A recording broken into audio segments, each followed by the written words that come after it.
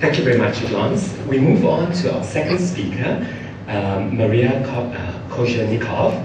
Now, she is an associate professor at the Department of Psychology, and her research focuses on visualization, specifically visualization abilities and how it affects learning, problem solving in mathematics, science, arts, and also creativity in general. Now, the title of her talk is The Relationship Between Different Dimensions of Creativity and Visualizations. Maria, please.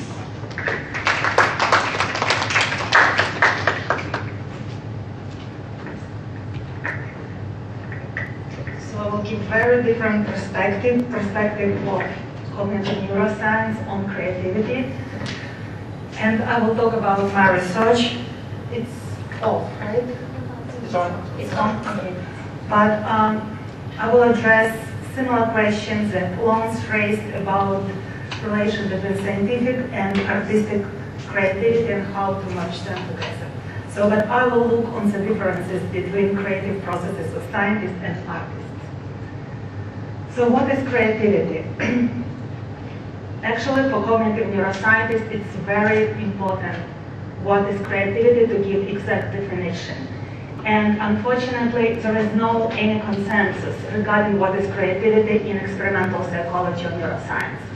Some neuroscientists define creativity as creative aha process or some creative state. Others talk about ability to produce creative work that is both novel, original, and valid in the sense of useful and functional. Why it's important for psychologists? Because they want to measure creativity. And to measure creativity, we need to define it somehow. But we don't have consensus in definition. We don't have consensus how to measure creativity. This is just a long list of all possible instruments cognitive psychologists use to measure creativity. This is Torrance test of creative thinking, different self-report questionnaires, consensual assessment by expert, insight problem solving, math, verbal, mathematical, and spatial problems, which need this aha experience, and professional achievements. So this is common misconception, similar to what Lance showed, and I should tell you that there is no basis in contemporary neuroscience for this division. This was very popular in the 80s, but there is no evidence that this dissociation is really exists. So as you can see here you have creativity, art, and music. Here you have science and math, but actually this is gross oversimplification, because like holistic visual processing happening actually in left hemisphere, not in the right, and science and math also could be extremely creative. So this is kind of old, outdated idea. So what I want to say that we still don't know as psychologists what are cognitive and neural processes that underlie creativity. Current cognitive neuroscience trying to understand different processes that underlie creativity, and they all mention working memory, executive processing, executive, this is attentional processing, sustained attention, cognitive flexibility, and so on. But again, there is no consensus about what cognitive and neural processes underlie this creative process. One of the factors that always was recognized as significant factor in creativity is visualization. Visual working memory and visualization abilities, and I'm going to talk about this. So what evidence we have that visualization is important for creativity? First of all, we have historical evidence. There is plenty of evidence that visualization played a crucial role in scientific insights and discoveries. I just listed some of them. Galileo's laws of motion, Einstein's theory of relativity was actually developed based on visual images Einstein has. Calculus structure of benzene ring he saw in a dream, this molecule structure, Feynman's theory of quantum electrodynamics, all these examples were based on visualization. So Einstein explicitly said that imagination and visualization is the most important. It's more important than knowledge. Feynman, who developed all these Feynman diagrams in quantum electrodynamics, mentioned that visualization in some form or other is a vital part of my thinking. It was always visualization. In art, we have similar. Source of genius is imagination alone. So we have all this historical evidence from scientists and artists how significant visualization for their discoveries. empirical studies in cognitive psychology not that clear about it. Some studies, I will not go through all these descriptions of the studies, I will just say generally. Some studies show very significant correlation, other studies show none. So, no consensus. In conclusion, creativity correlated with some measures of visualization, but not others. Some studies show significant relation, others did not. And relation was found only for specific groups, like for artists, but not for scientists, and vice versa. So there is no, again, consensus about whether visualization is important for creativity. Now, I will talk a little bit from perspective of cognitive neuroscientist in my research. One of the problems here that creativity research didn't incorporate latest cognitive neuroscience data about visual imagery. According to the latest cognitive neuroscience data, we have two different visual systems in our brain, not one. Now, this is quite recent data because this became apparent with neuroimaging, with development of MRI and different neuroimaging techniques. So the fact is that we have two different systems. One is dorsal, this is spatial system. It runs through parietal lobes. This visual system processes information about spatial relations, spatial transformations.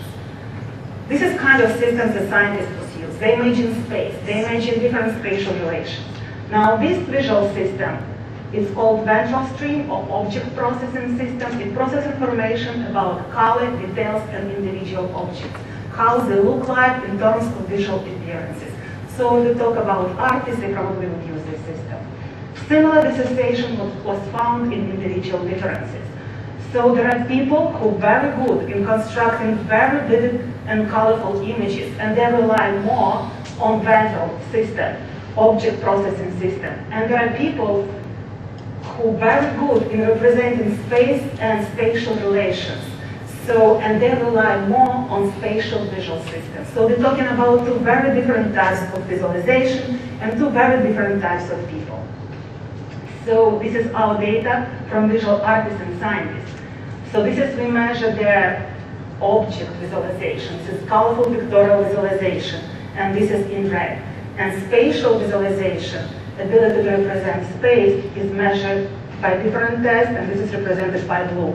So scientists has above, this is mean, this is 0 means average in the sample. So scientists actually perform significantly better than average on spatial visualization, but below average on colorful and pictorial visualization. We have something very different for artists. Artists perform better on object visualization, but perform worse on spatial visualization. Now, architects, not very clear, and humanities, this is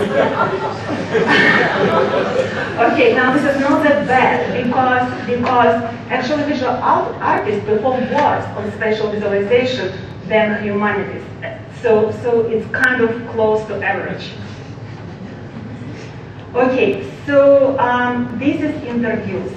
Again, I will not go through everything. What I want to say that interviews. So we did neuroimaging study with artists and scientists. We did all these behavioral experiments to measure their abilities, and we also did interviews. And interviews completely supported our data. Both visual artists and scientists acknowledge the importance of visualization in their creative work. But they reported different use of visualization. Visual artists reported using visualization to express their own feelings. But scientists reported using visualization as conventional means to present scientific information, maybe in a novel way, but it's still conventional representation. And humanities and philosophers, they didn't accept the importance of visualization in their work. So again, about artists and scientists. Okay, I'll skip these. I'll just show some very significant differences between artists and scientists. So visual artists report generated visual images in holistic global way. And this is in fact something that object processing system is doing. It generates images of global shape. Scientists use imagery in a different way. They generate images part by part, sequentially, and then putting them together. And this is actually what spatial imagery system is doing in the brain. So again, this is two different processes. Here we have more holistic and global visual imagery. Here we have more kind of visualization, but more analytical and more sequential. Now, visual artists report spontaneous and uncontrolled image generation, and scientists report images generated in a very controlled way. Again, this is very similar. Visual artists report that they intentionally inspect their images, and scientists they don't inspect their images because they build them from the beginning with some kind of intention to do something with them. And for visual artists, images have multiple meaning. For scientists, they have very apparent meanings because it is a means to represent scientific information. Okay, so I'll skip this and I will just give an example from famous scientists and artists just to show how different the visualization processes are. So artists actually report that images spring up in their imagination, and they're like a medium. They just wait for these images to spring up. So again, this is very holistic, spontaneous image generation. Scientists very different. They really do it intentionally. Like Tesla was saying, I change the construction, make improvements, and operate the device in my mind. So it's very sequential and scientific way, intentionally changing images. Feynman, he actually raises a very interesting point, what is creativity and visualization in science. He's saying the whole question of imagination in science is often misunderstood by people in other disciplines. They try to test our imagination in the following ways. They say, here's a picture of some people in a situation, what do you imagine will happen next? When we say, I can't imagine, they might think we have a weak imagination. They overlook the fact that whatever we are allowed to imagine in science must be consistent with everything else we know. Again, so this is the same kind of idea that scientists use different kinds of visualization. And this visualization is used as a means to represent scientific information. It's used in a very controlled and intentional way. But they still can reconstruct and rearrange these images in a very novel and very creative way. So it doesn't mean it's not creative. It's just different from visualization used by artists. Okay, so this is, I'll just show my results. This is, I'll go quickly. In creativity, we have very similar situation and similar debate about domain-specific creativity and general creativity, and there is recent evidence that there are different types of creativity. So this is factor statistical analysis that distinguish between artistic bodily creativity, math science creativity, writing communication as three different types of creativity. Similar study, they dissociated between art and science creativity. So this is our study, and what we did in our study, we gave people all kinds of different spatial visualization tasks. This is spatial visualization. In spatial visualization task, you need to fold these images. You fold the image and you need to imagine how it looks like when unfolded, where these holes will fall. So on this one, you need to identify whether two figures in a pair the same or different, so you need to mentally rotate. This is usually the task given to scientists to measure their spatial stability. So in this case, these two images should be different. Okay, this is object visualization. In object visualization task, we ask people to identify pictures. This is shape, and this is, I don't know if you can see, this is umbrella. So this is kind of task artists do very quickly. And all kinds of self-report questionnaires about vividness of imagery. So, and we gave them different creativity assessments. So this is Torrent test of creative thinking. This is inside problem solving, where you need to connect these dots in one kind of stripe and one stroke. And people, this is a solution. People cannot kind of think outside the box, so they cannot understand that they need to draw this line outside these 9 dots. And we gave them all kinds of self-report questionnaires. This is creative behavior inventory, and it has art scale, science scale, and literature scale. So this is our result. What we found the Torrance test and self-report creativity, artistic, and all object visualization tests, they all loaded on one factor. Again, this is statistical procedure. This number shows that all these creativity assessments related to artistic scales and all object visualization questionnaire, they constitute one factor. All spatial assessments, spatial visualization, and all questionnaires related to scientific creativity falling into one factor. and verbal assessments, and this is self-report related to literature, to creativity in literature, they fall on the third factor. So it really seems to be different types of creativity. Again, it doesn't mean there is no underlying process that underlies all of them, but they're still different in some way. Okay, so how much? Okay, so very quickly, I'll skip all these. I'll show collaborative creativity and visualization data.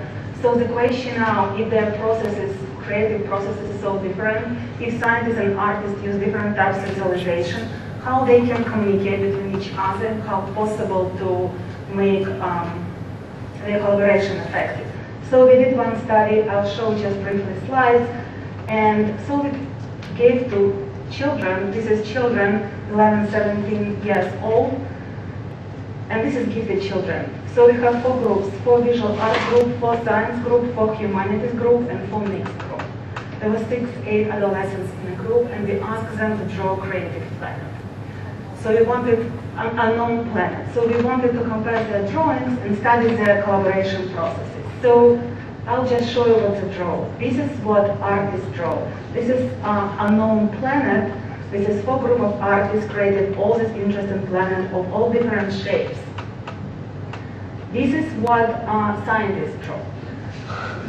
This is actually very creative in the sense this is very conventional. And when they were communicating about drawings, they discussed this a lot, and they were very accurate about drawing, for example, these cracks, so they will be consistently similar to each other. So, and everything looked like in textbook, and it's in conventional shapes, because for them, visualization should be means of conventional representation of science, but nevertheless, this image is quite creative from different scientific perspectives. This is humanities group. They're very similar, and this group are not particularly excited about this task. So this is mixed group. This is what I want to show, because mixed group consisted of people of different specialization, and interestingly, they found kind of way to communicate with each other. So this is scientists and visual artists, and scientists took this part of the space and they presented the planet from the view from the space, and artists show close up look to the planet. So it's kind of interesting combination, and here scientists were particularly frustrated by what humanities drew, so they made a planet like an airplane going through the space. And then we evaluated these pictures, we get them to experts from different disciplines, and actually mixed group was evaluated very highly by everyone, so which means it was very interesting because scientists evaluated artists quite low, and artists evaluated scientists quite low, but everyone was kind of excited about mixed group. So definitely collaboration possible if you take into account differences in visualization and differences in the processes of artists and scientists.